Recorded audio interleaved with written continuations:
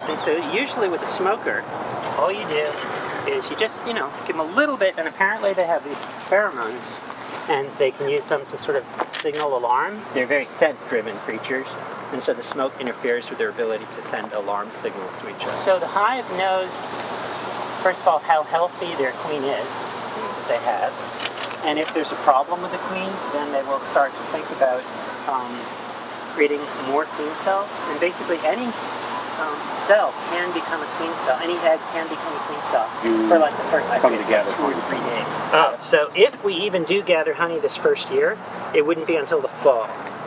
And oh, there's the queen. It's always so fantastic to see her. It's like, yay! That's amazing. Hello, lady.